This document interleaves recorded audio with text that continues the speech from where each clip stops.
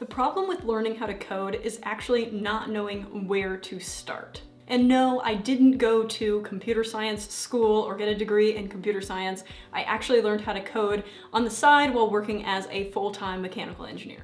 So in this video, we're gonna talk about where you wanna start. If you wanna learn how to code, we're gonna talk a little bit about code editors since it trips some people up. And then we're gonna finally go over some additional languages that I recommend if you want to be well-rounded. If you're new here, I'm Liz, I'm a data science manager at Intel, but I did get my mechanical engineering degree before I even touched coding. I mean, a little bit in college, but then I transitioned into data science, learned front-end development, back-end development, all the things. So if you're into that kind of stuff, feel free to subscribe. Otherwise, let's jump into it. Now, I'm going to recommend something different than most people. So I'm gonna put this into two different buckets. The first one is if you have a full-time job and you're wanting to just make your job easier, or you wanna dabble in code, but you're not sure where to start. And then the other one is a student who knows exactly what they wanna be. They wanna be a front-end development or a back-end developer, or they wanna just learn how to code and they don't really care if it's initially applicable, because the people that have full-time jobs, I feel like they're like, oh, coding would be cool, but you don't necessarily need to go brute force coding. You could use some low-code applications and get pretty far and get some promotions and automate some things and make you stand out in the workforce without having to go down a whole full-fledged coding plan.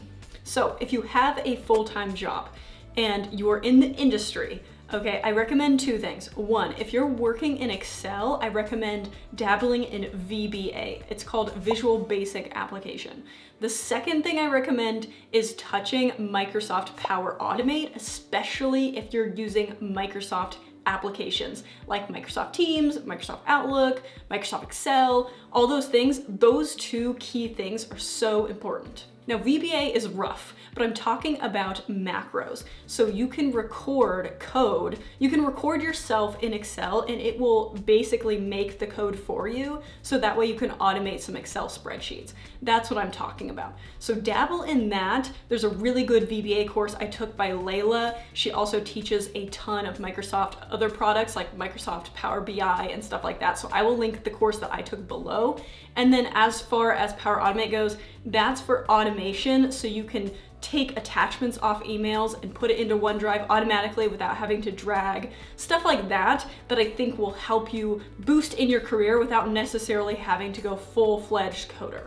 Now, if you're a student and you know you want to learn how to code, or even if you're not a student and you're like, yep, you know what, I've already decided I want to learn how to code, how do I do it?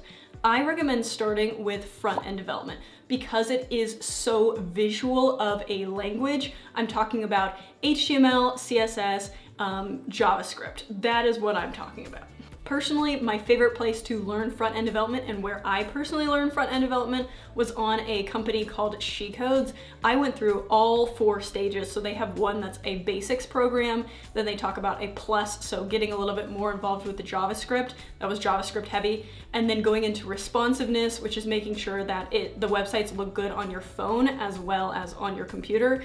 And then finally doing React, which is like industry standard framework, wrapping all of it together with components and making it like clean and organized. But the thing about SheCodes is they have such a good program. Like there were a learn lesson, and then there was a challenge, and then there was also homework. So you could like practice your skills, and then they would also have solution videos. I feel like a lot of these coding classes don't have solution videos, and I'm like sitting there like, it won't work. How do I get it to work? But they won't actually talk about the solution itself. Now, this isn't sponsored by SheCodes or anything, it's just a really good course.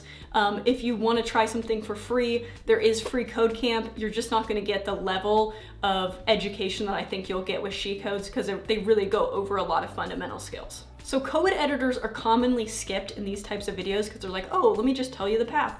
But I want to talk a little bit about code editors because they're so important. So you can see my screen right here. I'm in Visual Studio Code. This is I feel like is the most common code editor, this and Visual Studio, which they're one and the same. One has a little bit more bells and whistles. This one doesn't have as many bells and whistles, but I mean, if you're just learning how to code, you can stick with this one. This is the one that almost every class teaches with. So I just want to give you an idea. You can run Python in here. You can see .py. Here's that. You can run HTML, which would be web development, which is what I talked about. CSS, more web development. You can even read CSVs in here. So this is like an Excel spreadsheet of just random data. But when they talk about terminals and stuff, they're talking about this new terminal at the bottom. You can download stuff and throw stuff into your VS Code. So you can install Python and put this all into your VS Code, so you can work with multiple different languages in the same code editor. You can have files. It's really great. You can even link this to GitHub and store your code. But I have other videos for that kind of stuff. I just wanted to give you an idea of what a real code editor looks like. Once you get a feel for how front-end development works, you have an idea on how to install stuff into VS Code, how to use that code editor. You're gonna dabble a little bit in APIs, which is very important because APIs run everything these days.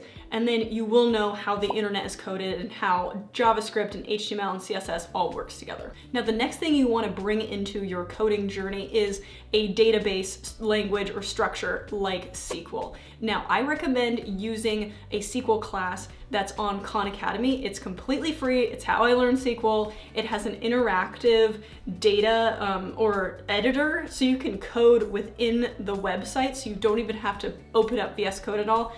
And then it can check your solution as well. They don't have solution videos, I will warn you.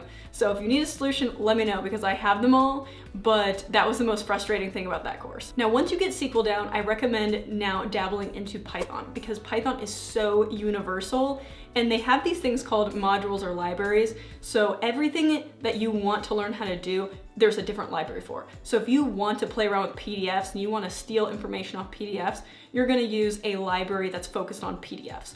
And then if you want to do something that kind of like Excel where you're going to manipulate data, you're going to use a library that's all about that, like the library called Pandas. So each thing in Python, there's a library for. So that's what you want to start thinking about, what libraries you want to use in Python, but I think getting the fundamentals down will be very important. Now, this should give you a good starting point on your coding journey. I know it's overwhelming. You're trying to figure out what to do, what not to do. It's a long journey. I went through this. Okay, I went into front-end development and then I moved on into, well, I started with VBA actually. That was the first language. I started with VBA and Excel. I got hooked because I thought it was cool. It was a painful language, but I got hooked on that. And then I went into front-end development, went full-fledged front-end development, and then I went into SQL, then I touched Python, and then I started working with Power Automate, and I started building like this almost like resume of all these languages. And I mean, it's a really fun journey, but it is no joke. So if you want to learn more about coding and stuff, I have a couple other videos. I have a full stack video that I will link up here if you want to see the difference between front-end development, back-end development, all the terms that they like to throw around. I call them gatekeeping terms, but you know. But I will link those below. Otherwise, I will see you guys next time.